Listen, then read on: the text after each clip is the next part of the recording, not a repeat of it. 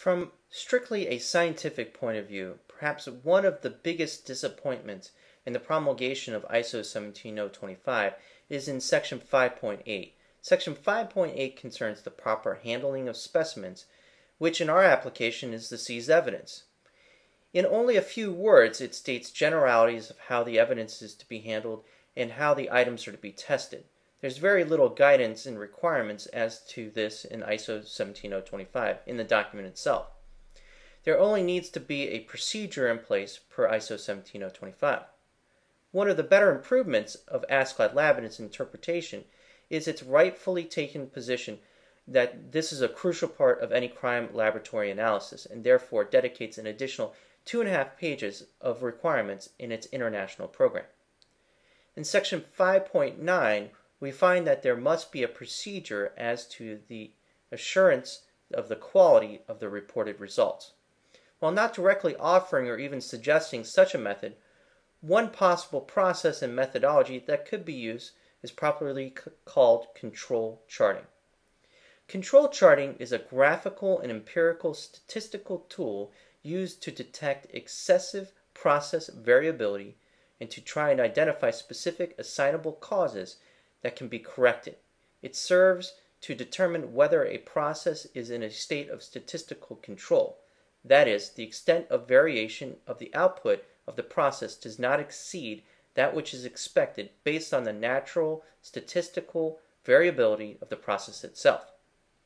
Control charting is a great way to identify the source of statistical outliers where a machine can get pulled, an environment checked, or an inappropriate operator stopped or retrained. In Section 5.10.1, we can find language that has a great possibility for abuse. Per Section 5.10.1, it reads as follows: the results of each test calibration or series of tests or calibrations carried out by the laboratory shall be reported accurately, clearly, unambiguously, and objectively, and in accordance with any specific instructions in the test or the calibration methods. The results shall be reported usually in a test report or calibration certificate and shall include all the information requested by the customer and necessary for the interpretation of the test or calibration results and all information required by the method used. The simple fact that the eventual test report that is issued to the customer must be one that is unambiguous connotes to me that 5.4.6 and 5.10.3.1c requires the reporting of uncertainty measurement in every case.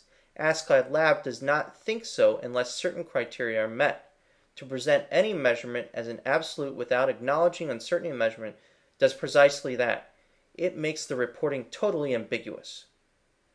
The counter-argument that is offered by ASCLD Lab to my position and other laboratory managers support them is that the opposite of that. If uncertainty reporting were placed into every report whenever a measure is made, it would confuse the trier of fact.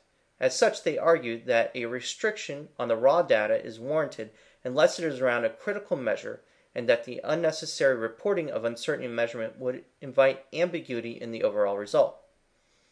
In essence, ASCLD Lab instead wants to be the judge of the facts, which is, of course, impermissible, as that role is specifically reserved to the trier of facts. Information is required. Regardless of ASCLD Lab's interpretation of this section, there is hope that we can find in Section 5.10.1 and Section 5.10.4. We find language that states clearly that it is a requirement that any information not listed on the test report shall be readily available in the laboratory and therefore should be readily accessible to all of us upon request. It's a shame that ASCLD Lab doesn't require the reporting of all measurement uncertainty. To do otherwise impermissibly invades the province of the judge or the jury as the trier of facts and substitutes their own editing into the scientific process. And that's just wrong.